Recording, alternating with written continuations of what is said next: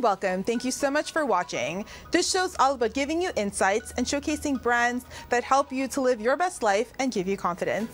As always, I want to kickstart your morning with some motivational advice to help you to feel inspired and energized to start your day. Today, I want to talk about the importance of understanding that nothing good comes easy. The truth is, we live in a society that encourages and celebrates instant gratification. It boils down to this: we want things easy, fast, and with the least amount of effort. But imagine we didn't have to work hard to achieve anything. How would we ever truly appreciate and value anything if we never had to put the effort into working towards getting it? Ultimately, life would be boring and unfulfilling if everything we wanted came to us without working for it. The reality is, the things that are really worth having aren't instant or easy to attain. They will require our time, attention, and effort long-term to achieve. The great thing about this is that once we do work hard to acquire the things we want, we have a different appreciation for it because we feel deserving and grateful for having it because we know the time and effort that went into achieving it. It's only through working hard that we can truly savor the fruits of our labor. As George M. Gilbert quotes, "Nothing in life that is of a value comes easy." If good things came easy, then the value would be diminished. When we have a vested interest, when we give everything we have, then and only then are those good times valuable. Stay tuned. Coming up after the break. And you said this was 10 years in the works, this album. So what kind of inspired the creativity for this album throughout the years? Yeah, well, I wrote these songs back when I was in a somewhat of a dysfunctional, unrequited love relationship with somebody that lived overseas. And it's interesting because when I listen to the songs now, I still understand the sentiment because I know what I felt when I wrote them. But I've grown up a lot since, and obviously now I'm happily married and I have a beautiful son. Wardrobe provided by H&M. Next up on the show, we have American tattoo artist, musician, entrepreneur, and recording artist, Kat Von D. Kat, thank you so much for being on the show today. How are you doing? Oh my God, so good. Thank you for having me. Well, thank you for being here. I'm so excited. I've been promoting this all over my Instagram. I'm sure you've seen. Yeah, this is very exciting. But it's so cool. I want to bring it back to the beginning because you wear so many different hats. You're a musician, you're a tattoo artist, you're an entrepreneur. But I want to take it back to when you started. I know one of your big breaks was Miami Ink. But when did you fall in love with, tattoo artistry and that kind of thing? Yeah, well, I mean, I started tattooing actually when I was 14 years old. And I got into my first professional tattoo shop at the age of 16. And I just knew from the first day that I did my first tattoo that this was what I wanted to do for the rest of my life. And I think there was a lot of learning curves throughout the career. And it did land me, on shows like Miami Ink and LA Ink, and eventually opening up my own shop. And I still tattoo every day. A lot of people think because I'm doing music now that I've quit tattooing, but I'm gonna tattoo until the wheels roll off. Yeah, what was it about the tattoo industry that you really liked? I think tattooing is such a beautiful form of self-expression, and I have never taken for granted the honor it is to tattoo somebody, that somebody chose you out of everybody on this planet to mark them for the rest of their life. And, most of the time people are getting tattooed for an important reason, that I've never really met anybody who got tattooed because they were bored. They're always kind of, commemorating an era or a loss, or, whether it's lyrics to their favorite songs, to, mourning the loss of a loved one. And I just think that being able to have that special connection, you just can't find it in any other form of art. Yeah, I agree. It's definitely a great form of expression, and it's permanent for the most part. Yeah. So someone that trusts you doing that, it's definitely an honor. I know that your grandmother, Clara, was a big influence for you for falling in love with the arts. So let's talk about that. Yeah, so I mean, I've been lucky enough to have a lot of talented people within my family. So my grandparents on both sides were painters, they were artists. And my grandma, Clara, she was also a pianist, and so she classically trained me to play piano since the age of 5. And so I think a lot of people know me for, you know, tattooing, for makeup, all this stuff, but what they don't know is that like my first and foremost biggest passion was always music. And I still play the piano almost every single day whenever my son lets me. Yeah. But yeah, so we were brought up in a household where everybody played at least 1 to 2 instruments, and we were quite poor, so it's not like we had cable TV, or like I didn't see MTV until I think I was like 17 years old or 18 or something at a friend's house. But so we basically spent a lot of time together. We would play music together and have a lot of family time.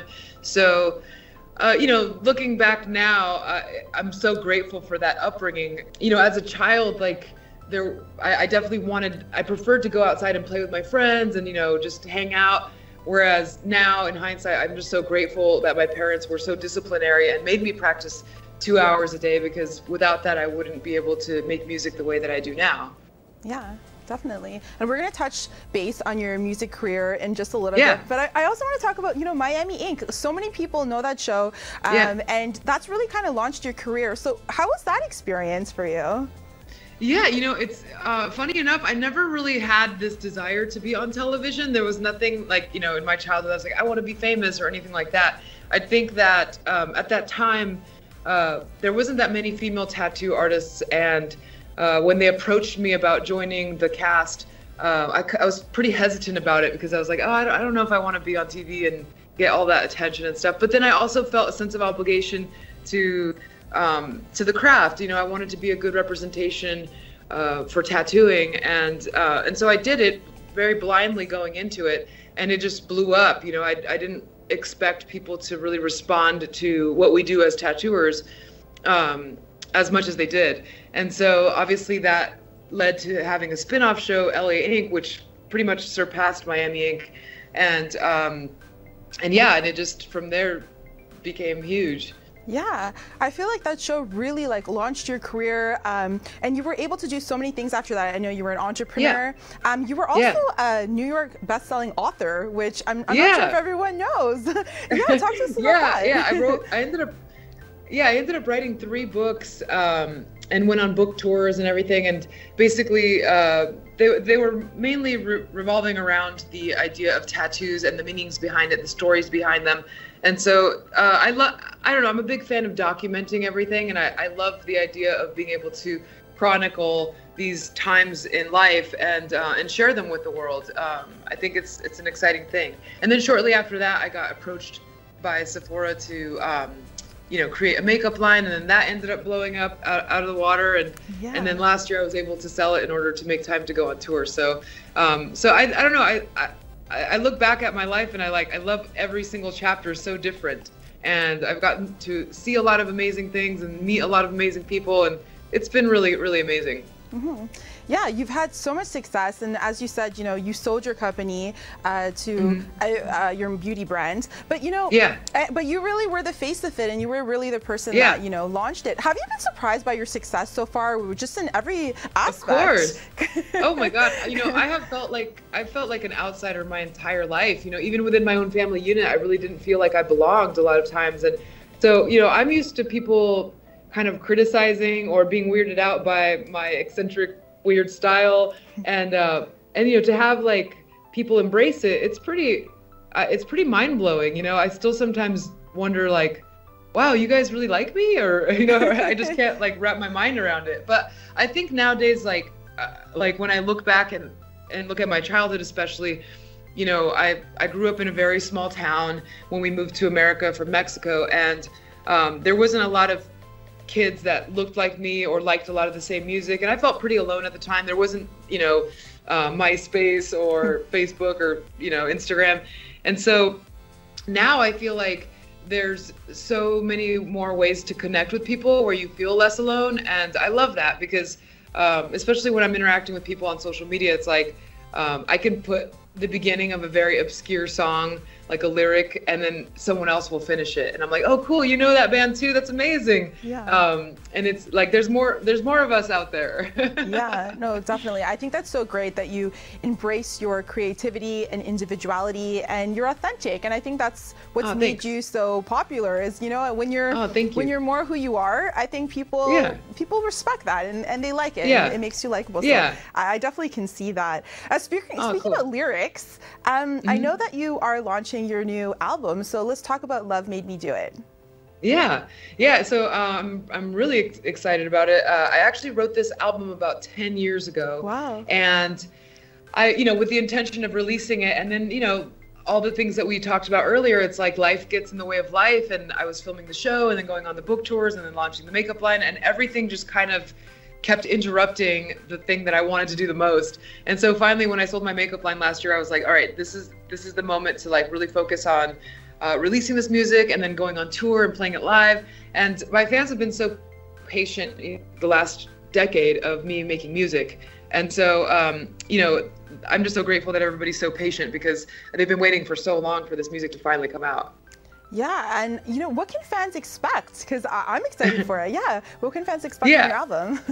Well, it's funny because when I announced that I was releasing music, I think a lot of people were expecting it to be like metal, or, you know, just a very more aggressive sound.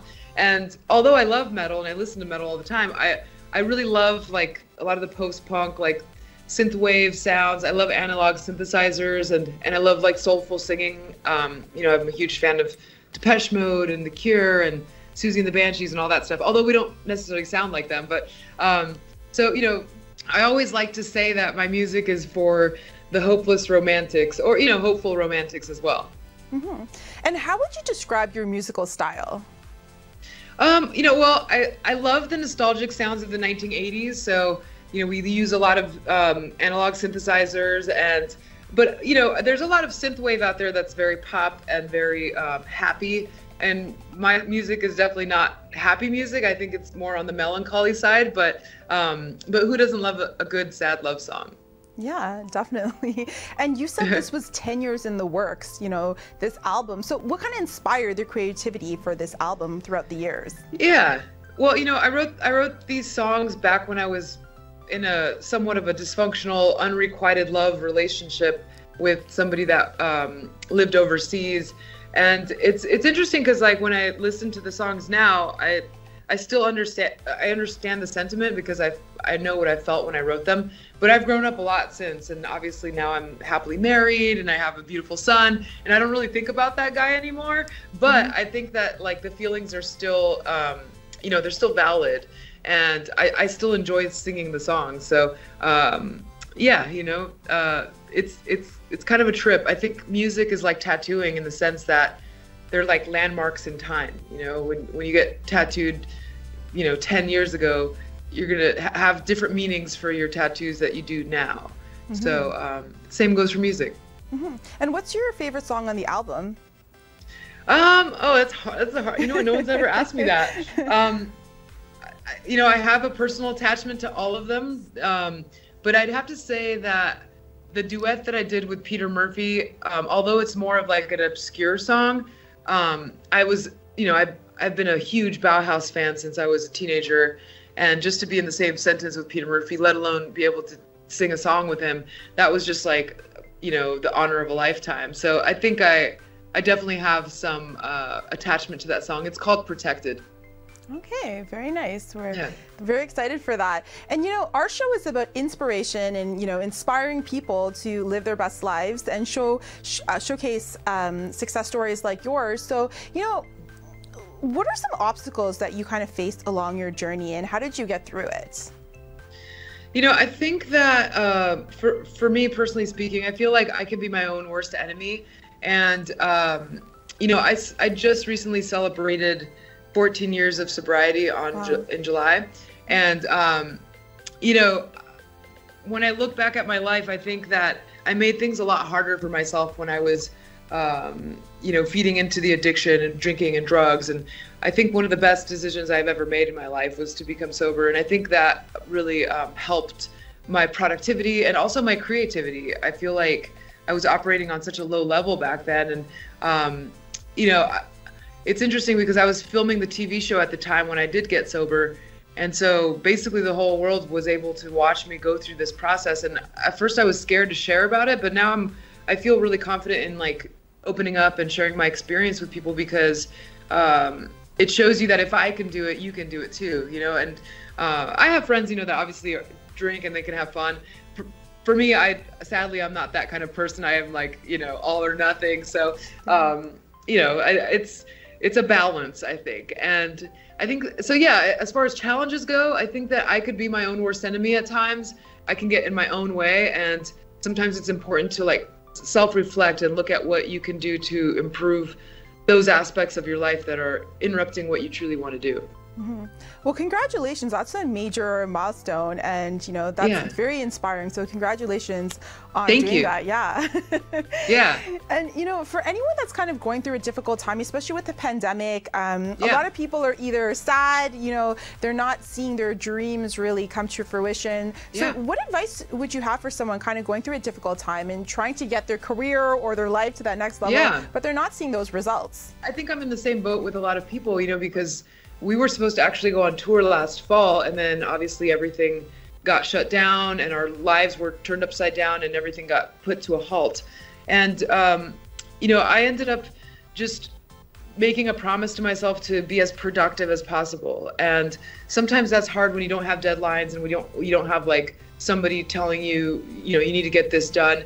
And so I really just, reached out to a lot of my friends. Thankfully my bandmates made themselves available, and we just wrote music, and whether it was to release it or not, we just wanted to feel a sense of creativity and productivity instead of just being alone in a dark corner. So I think these are the times where we really need to band together and friend and really reach out to people. Yeah. Absolutely. Yeah, it's been a hard time for a lot of people. Thankfully, things are slowly getting better. Yeah. Thankfully, Yeah. What's the best advice someone ever gave you? Well, I don't know if anybody gave me this advice, and I'm terrible at advice, to be honest, but I feel like if I were to give anybody advice, it would be, really have a clear indication of why and what you want to do. Because a lot of times, I think, especially with social media and outside influences, you can lose a sense of integrity and sacrifice the quality of your work. If you're going into something thinking like, I want to do this because I want to be famous, or I want money, or I want somebody to like me, you're doing things for the wrong reasons. So it's more about like sticking to your guns and realizing why it is that you do what you do. Mm-hmm. Yeah, I think that's great advice. And I also was going to say that, despite all your success, you've remained humble and stayed true to yourself. So how have you remained to kind of stay grounded throughout the years and despite all the success you've had? Yeah. Well, I don't have that many friends, but the friends that I do have are real and they're solid and they love me and support me in the right ways. And I think my parents just brought me up to really like know what's important in life. And, I do believe that it's crucial not to listen to the haters. At the same time, I think it's also crucial to not give in to all the compliments and the hype either, because there's some people that really can get lost in believing their own hype, and, they become egotistic and self-centered. And so, yeah, I don't know. I think I've just surrounded myself with, good quality people, and they help me stay grounded. Yeah, I think that's so true. It's like just to have that small circle of friends who you trust. Yeah. And with social media, it's so easy to get distracted by all the hype and all the praise, but as we know, like what really matters is how you feel about yourself, and being around good people that are honest with you, right? Yeah, totally. Yeah. Well, Kat, congratulations on all your success. You're such an inspiration and you're so grounded, and it was so nice to speak to you. Oh, thank you. And before we go, where can our viewers, or when can our viewers expect your album? Yeah, so Love Made Me Do It releases August 27th, and we will be actually starting to tour a little bit in September. And hopefully, the minute you guys open up, I can't wait to come up there. Like, I love Canada so much. Awesome. Well, we're representing Toronto here with the CN Tower in the back. I love thank you so much. We'll put all the information about your album as well. And thank you again for being on the show today. And hope to have you soon when you're back in Toronto. Of course. Tag TV is available on Roku, Amazon Fire TV, Apple and Android TVs, as well as on Apple and Android phones. Watch us live through YouTube and Facebook.